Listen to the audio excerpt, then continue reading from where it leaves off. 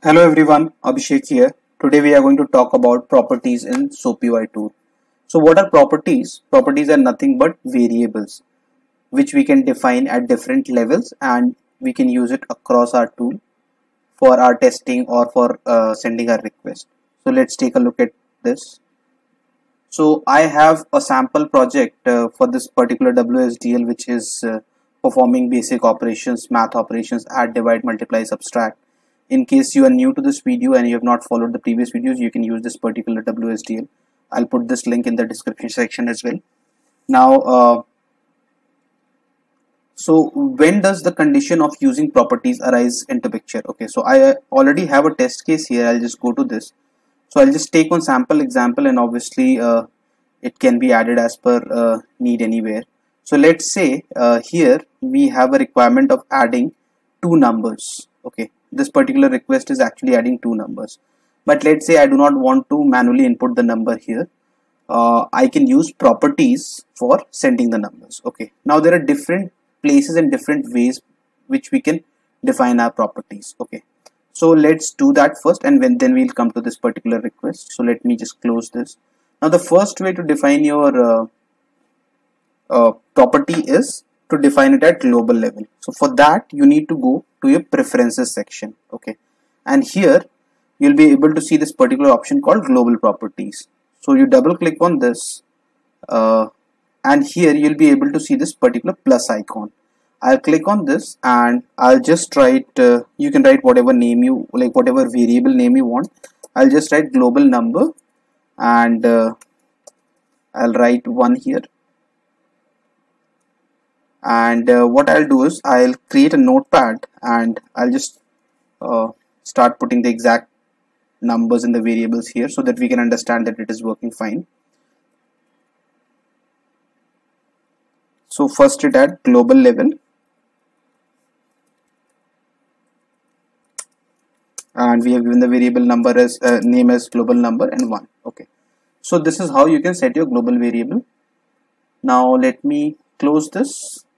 And the second place where you can set your variable is at project level.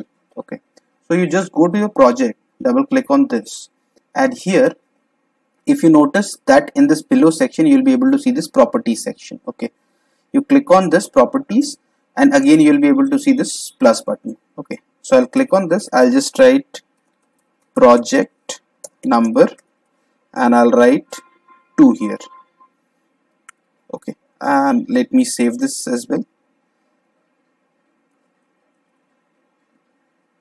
So second one is at project level and this is my variable name and I've given the value as 2. Okay, now the third way to create a property is at test suite level. Okay, so I already have a test suite here. Let me just close this, go to my test suite and I just double click on this, and here in the bottom you'll be able to see this option next to description properties. You click on this and your plus icon will appear here and I'm going to put the name as test suite number. Okay, and let me copy this and put a number 3 here. Now let me take a note of this at test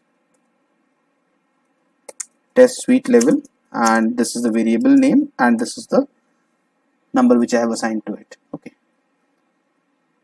now I'll just close this.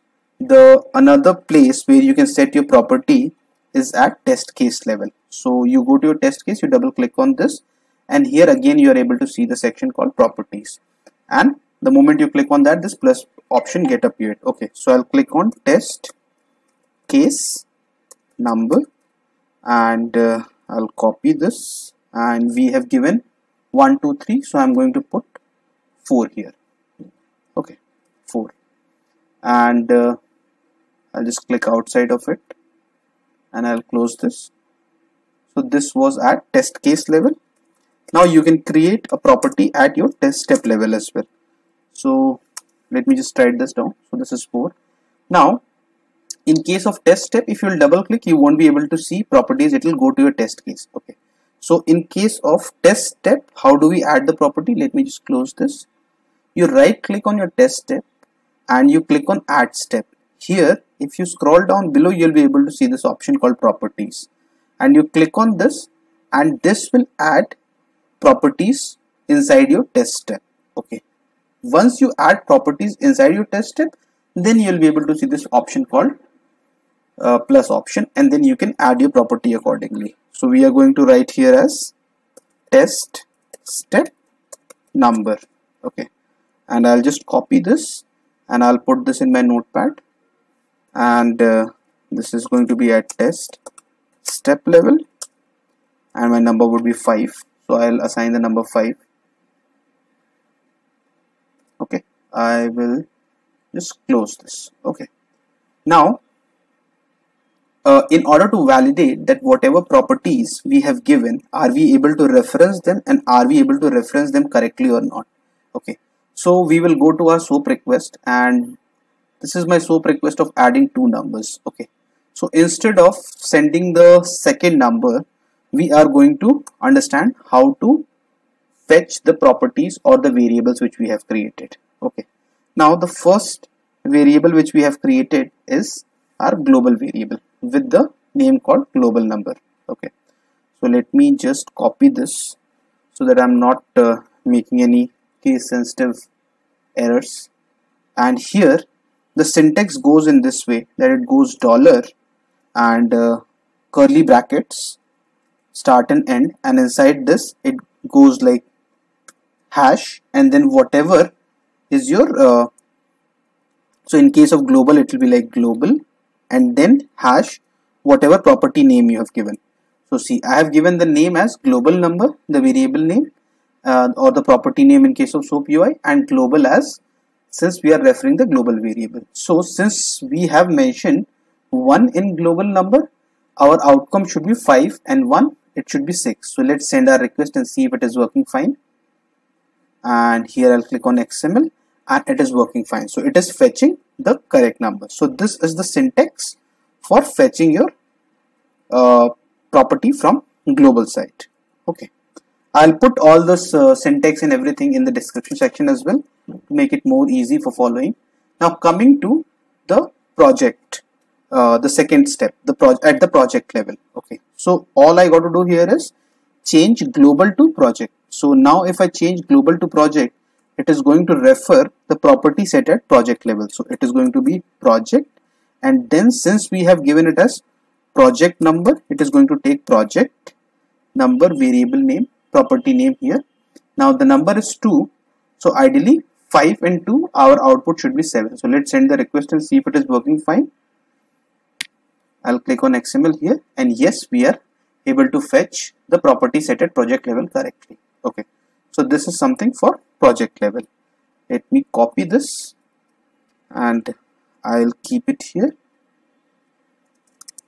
Now coming to test suite level, again the same thing.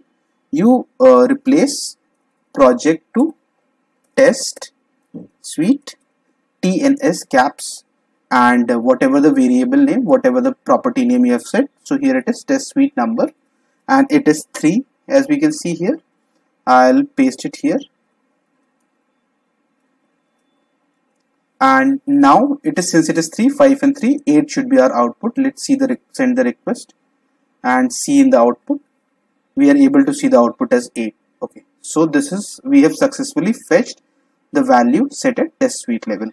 Now the next one we are going to take a look at test case level. Okay, so in case of test case level, I'll just update this to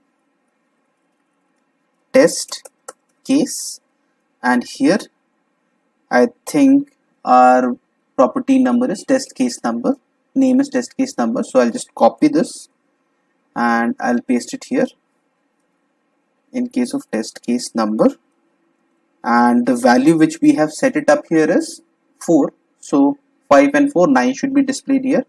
The moment I send this request, I'm able to see 9. So it is successfully fetching the property set at test case level. Okay, so all these things at global, project, test suite and test case level is fine. A tricky part comes in case of test step level. So as you would have noticed that we have double clicked, or we just went to that particular section, like in case of global, project or all these levels, and we got the option to add the property. But in case of test step, it was not like that. We had to right click and we have to add this property section. Okay, so here how it works is we don't have to put the hash here. We can remove the hash, and then whatever is the name, we are going to add properties only, but you can rename this as well. But since right now it is properties, I'm going to just put properties here. This should be matching with what you have set here. Okay, now in case of test case number, whatever variable you have defined, so we have defined as test step number. So I'll just copy this and I'll put it here, and since 5 and 5, it is going to send us the response as 10. Okay, let's send the request and see. So yes, we are able to successfully get the value as 10. So only in case of test step level, we have to not put hash in the syntax. We have to just put dollar, and then we have to put the hash and then whatever is the property name. While in case of global level, project level, test suite level, test case level, we have to put hash in front of this as well. Now one interesting thing is here we can rename this as well. So right click, rename, and then whatever you want. Let's write it as variable. I'll write it as variable, and since this is already used, this is by default getting updated here. But in case you have not used it and first time you are adding this and the name is not properties or something else, you can put it accordingly without hash here. Now these are the different ways you can set properties, and you can refer it. Now you can use it accordingly in your project however you want, and at a later point of time we are going to discuss more on properties as well. But this pretty much sums up setting up properties and using it for your test cases or request or whichever place you want. Thank you very much. Stay tuned for the full tutorial of SOAP UI, and if you have any feedback or any questions, let me know in the comment section. Have a great day. Bye bye. Thank you.